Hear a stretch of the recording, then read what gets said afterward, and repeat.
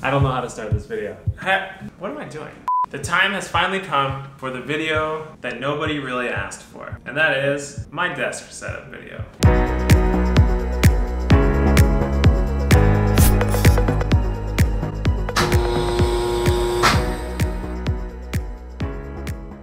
Welcome back to my channel, everybody. For those of you who are new around here, my name is Michael, aka Dr. Cellini.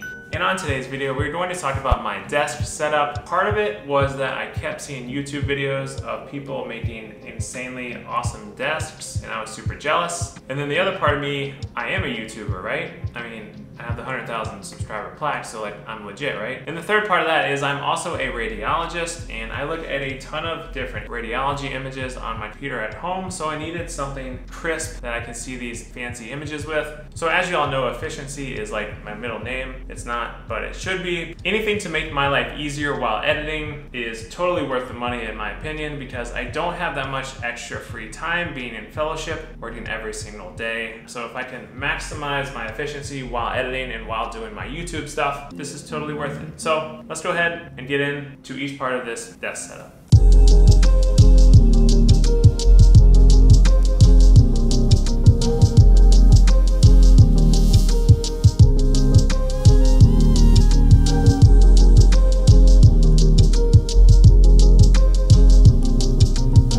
So for starters, I went with this super modern, sleek, all-white Smart Desk 2 from Autonomous. I'll put a link in my description of all of these things I talked about. The reason I went with this desk is, for one, I wanted something that was all white because my apartment is all white. Secondly, I wanted something that was very streamlined or sleek, but also sturdy at the same time. A lot of times these desks look like they're sturdy, but this thing is like solid, and it's actually really heavy, but this thing's super rigid and sturdy, which is awesome. And one thing I didn't mention yet is that it is a standing desk, so I can move it up and down to whatever height I want. A lot of that is because I'm used to these kind of desks. Working as a radiologist, we read images on our desk all day long, so we want something where we can stand up and read and also sit down if we want to as well. So this one comes with 4 programmable heights. There's 1, 2, 3, 4 buttons, memory buttons, so I like to keep 1 and 2 for me and 3 and 4 for Andriana, so I can just hit the 1 button and it goes to my sitting height, and if I hit the 2 button, it goes up to my standing height. This thing is amazing. And it's actually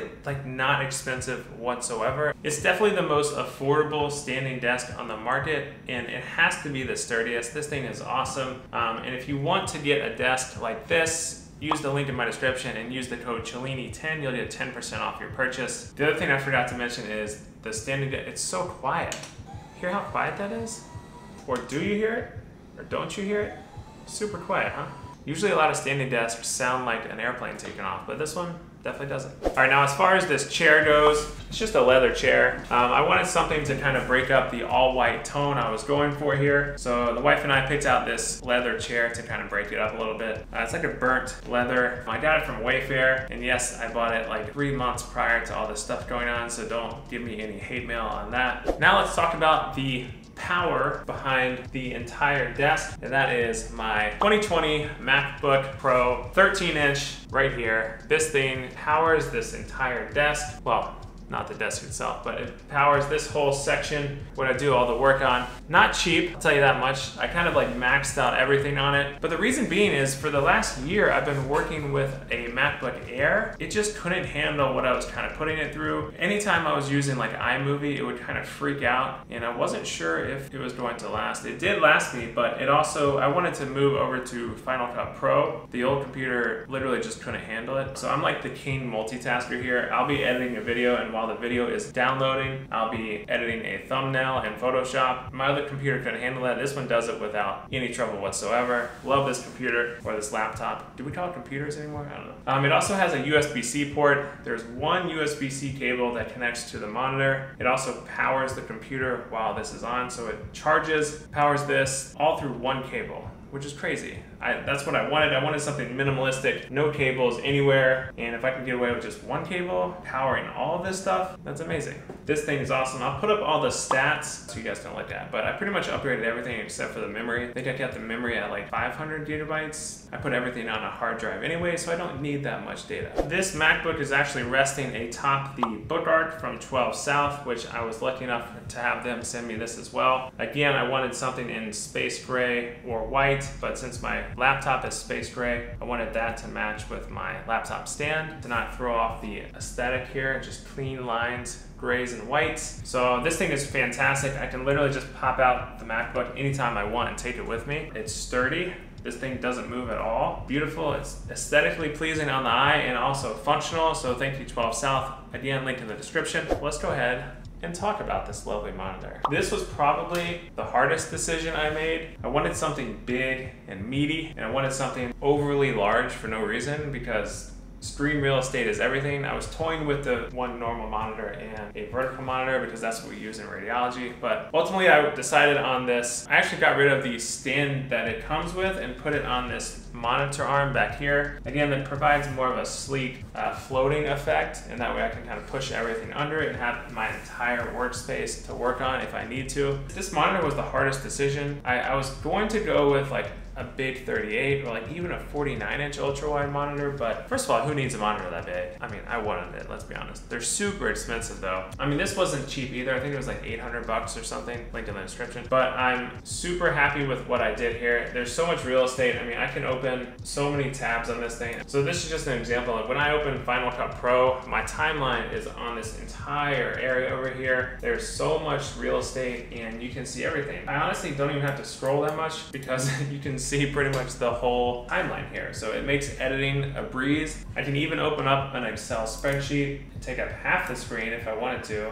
and maybe open up like another tab or something. The point is there's a lot of real estate here, and that's what I love the most. I don't think this angle does it justice of how big this monitor is, but sometimes I have to like take a step back because it's so big and hard to see. This thing is amazing. This picture is of Adriana. I took this on her honeymoon at Mauritius. If you're debating whether or not to get a high-def square monitor or get an ultra-wide monitor for productivity, go with the ultra-wide. I mean, I shouldn't tell you what to do. So again, with the monitor stand back here, I wanted it to be kind of have a floating appearance. I got this stand off of Amazon. I think it's rated for like a 32-inch monitor, but this one is fine. It swivels. It also tilts towards me as well, and I can move it multiple different angles, forward, back, etc. It has a cable management system in the back as well. It hides the cable perfectly. Perfect setup. All my space is open here and it frees up everything. So floating monitor stand is life. So now let's talk about the mouse. You saw me open this on a prior video, link up here or here. This is the MX Master 3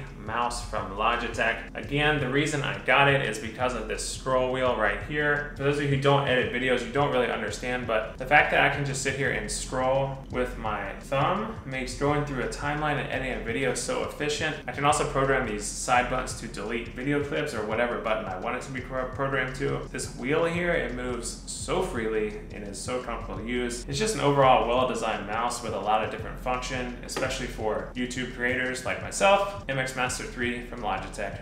Go pick one up, link in the description. Not sponsored, wish I was. Next up is the iQnix F96 wireless keyboard. This thing is just a thing of beauty. Also, I unboxed this on a prior vlog as well, link up here.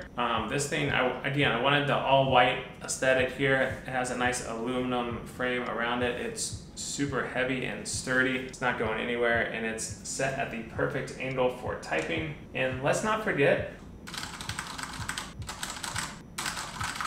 using this keyboard is just so fun, and it's just fun to type on. I reached out to my friends over at iQnix. They sent me this one. It's amazing. So it's Bluetooth wireless. It has RGB color scheme throughout the back of it as well. The key travel is amazing, like I said. It'll pair to multiple different computers, so you can use it on 2 different laptops if you wanted to. It charges through a USB-C port up here. But the battery life, I haven't even charged this thing in the last 3 weeks, honestly. I guess you'd have to be on your computer like all the time to wear it on this battery. There's a lot of different modes for the RGB color scheme, and at night you can actually see it a lot better, but either way, this thing is so minimalist, modern, love this thing. Also, click the link in my description if you want 15% off of this keyboard or want to check out their other products, they make some pretty solid keyboards. They know what they're doing over there. I have a separate plug right here, or another USB-C cable, and what this does, it runs underneath the desk and comes to a multi-port, which I have right here, which is right next to the controls of the desk, and I can literally just slide my SD card in here. There's an SD card reader, another USB-C port, and it has 4 USB ports on the back as well. It's just something easy. I don't have to like go fumble around and try to connect connectors to my laptop. I can literally just come in,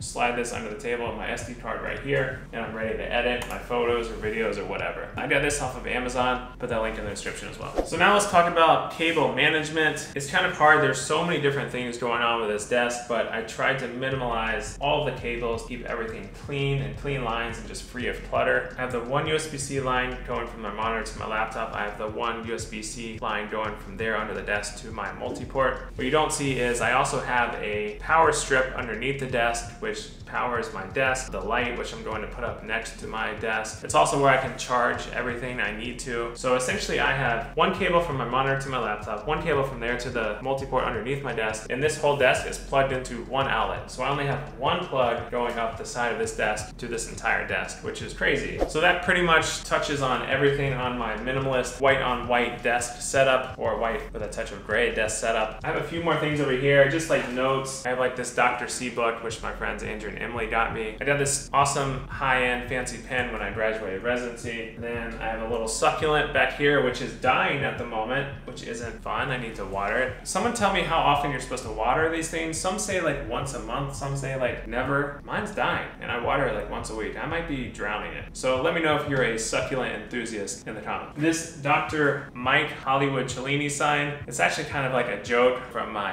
stepdad. He got this for me probably when I was a second year med student. He always calls me Hollywood because I like do my hair and like dress well when I go places, which is just normal, but he thinks it's abnormal. And he got me this desk sign for whenever I have a desk when I finish residency and everything. So I've had this with me. I used to have it on my bathroom mirror in med school, and then I kept it with me. Now it's here and I need to get a little stand for it. Inside joke there. So anyways, that officially concludes this video. I hope you all enjoyed this desk setup. If you have any questions, leave them in the comments below. Everything will be linked in the description below, so you can go check it out if you want any of it on your own. Let me know what you think. Otherwise, see you all in the next video.